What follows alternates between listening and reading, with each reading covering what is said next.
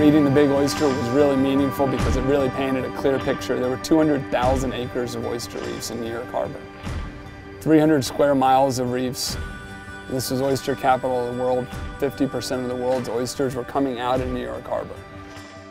At its core, really, I think the Billion Oyster Project is an urban estuary rewilding project that is aimed to connect more and more young people to nature and to wilderness.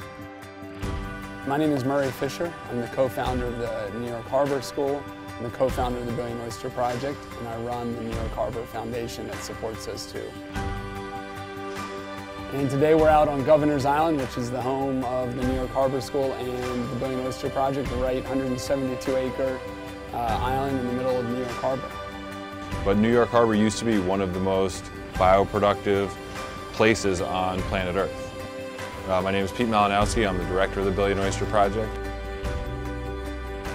New York Harbor used to be totally full of oysters, and they were the backbone of a vast and productive ecosystem. There's nowhere on Earth that kind of abundance exists anymore because we've removed all the animals from all those places. We had virtually eaten the last ones, and the ones that were left when they died, they couldn't reestablish themselves because the water quality was so poor. I had started the Harbor School, which was in Bushwick, Brooklyn at the time, a marine science and technology public high school. And we were trying to engage more and more kids in caring about, learning about, studying the marine environment. On Saturdays, we had an oyster gardening program that we did with a New York, New Jersey baykeeper. It became clear that the project could exist outside of Harbor School and could be a larger initiative.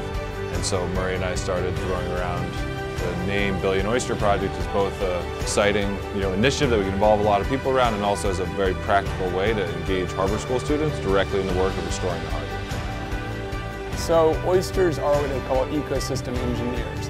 That means that they have a disproportionately positive impact on their ecosystem. An oyster, just like coral reefs, build on top of each other and self-aggregate and grow on top of each other to form reefs. Just like coral reefs in the Caribbean, oysters are a temperate water analog to coral reefs in the Caribbean. And so they are the keystone species for New York Harbor. So it's the habitat, which leads to biodiversity, that leads to more abundance of fish and other related marine species. It's the water clarity and the water quality. And then the third is oysters played an important role in resilience. Actually, those huge oyster reefs would slow down storm action and storms that would come to New York. So they actually were natural storm barriers. And we literally ate the things that protected us from storms. The standing volume in New York Harbor is actually 74 billion gallons. Now, this water never stands still, so this is all just theoretical because it's always moving. But an adult oyster filters a gallon of water an hour. So one oyster will filter, on average, 24 gallons of water a day. So we realized that 1 billion live oysters in New York Harbor would theoretically filter the standing volume in New York Harbor once every 3 days. It was just helpful because it showed that it was a scale large enough to actually have a meaningful impact. 1 billion oysters is a tiny drop in the bucket compared to what used to be here. Almost insignificant number compared to the size of New York Harbor and what used to be here. But we believe that level of intervention is necessary to get the oysters to a point where they can reproduce on their own. And then they'll be much better able to increase their population in a more natural way than we could by growing and planting. So it's almost like jump-starting the ecosystem again. Well, they will then be able to bioaccumulate again like they once used to. So what Billion Oyster Project does is we start by collecting the oyster shells from restaurants. There are about 400 to 500 restaurants right now in New York City that serve oysters. We collect from only 50 restaurants, which is huge. We're so excited about it, but we're only collecting 10% of the oyster shells. Almost all the oysters that come into New York leave in black plastic bags bound for landfills. And so we try to save as many as we can from the landfill. And right now we run a truck 4 days a week and we get about 4 tons of shell per week.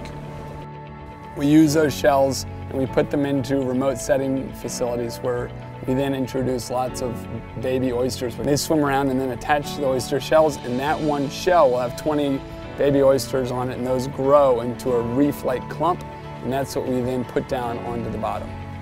So we see an immediate and dramatic effect on local biodiversity when we put an oyster reef in the water. A few weeks after putting a reef down, we'll go back and in that area where you used to just see flat sand or flat mud, that same area will be colonized with thousands of different animals that are all attracted to the structure and the food created by the oyster reef.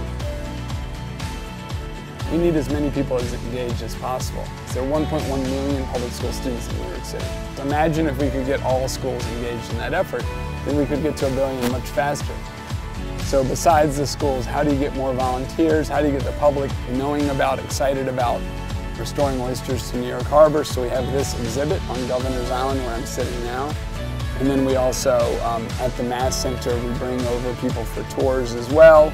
And then we've built, and we're building this summer, several community reefs, which are actually reefs that are going to be monitored by and taken care of by the local community.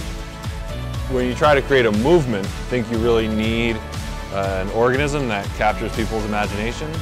In the last 15 years, there's been a total oyster renaissance in New York City. Being able to make that connection between that experience and restoring the environment is a really powerful thing.